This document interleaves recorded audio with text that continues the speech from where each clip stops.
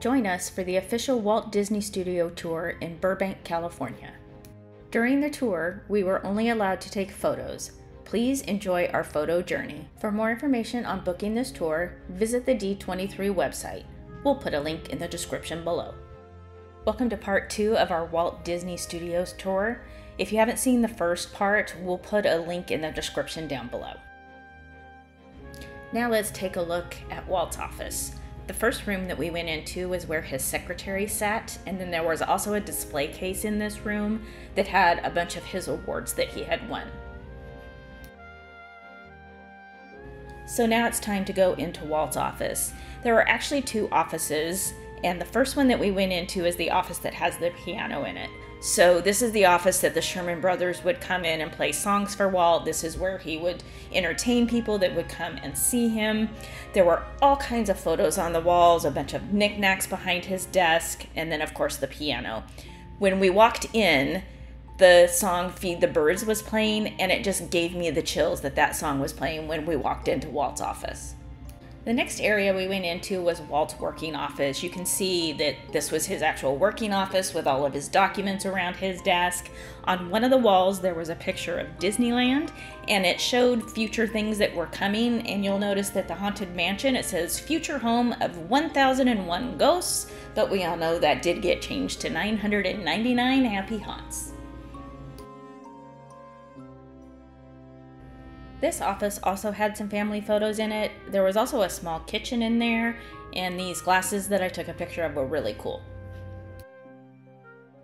The next room we went into had some of Walt's mementos, and then also a bunch of photos from when they were buying the land to build the studios, and I really liked the employee identification card.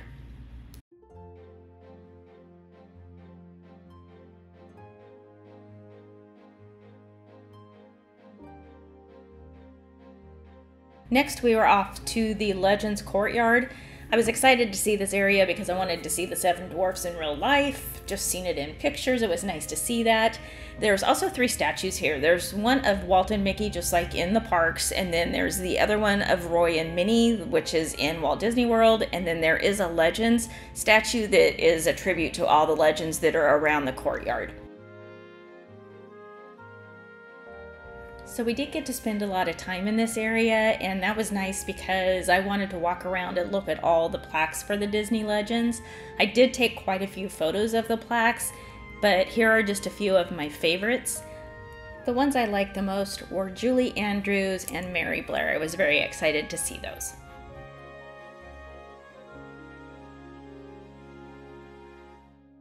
Next, we went into the Disney Archives area, and it was really neat to come in here and see everything that they had on display. There was a desk that Walt used at the first Hyperion office. There was a bust of Walt. There was a menu that showed the prices of the food at the little employee commissary. It was just really neat to see all the old Disney stuff. There was also a display case that had like maps of the studio, an employee newsletter, and other things that they would give to employees.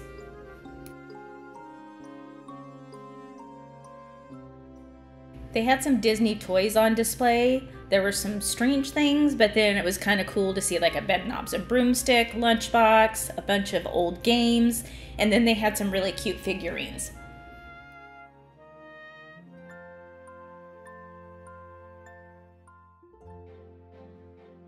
In the lobby of the Disney Archives, there's a multiplane camera, and this is a very big camera. I was kind of astonished at how big it was. I've only seen pictures of it, but to see it in person, it's truly amazing. While we were in the animation building, I did see a photo that showed everybody that worked there in the early 1950s, and a majority of them were women. And then they also had some display cases of what they used to paint those animation cells, and then other items that showed the process of how they did that painting. It was really neat.